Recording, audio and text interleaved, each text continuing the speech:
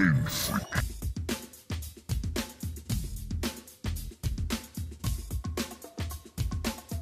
Well, the Lambo high-speed vanish was something that my friend Rich at Exotic Cars said, why don't you like vanish in a car while you're moving? And you could be like Back to the Future, but for real. But when we went to actually execute the Lamborghini vanish, there were some problems. Mother Nature didn't want to cooperate, and wind was a factor, and we had some false starts. And there were some other technical problems. Again, what do we do?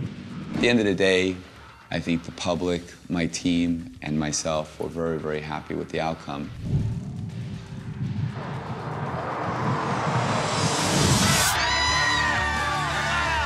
He disappeared. I couldn't believe it, man. My heart.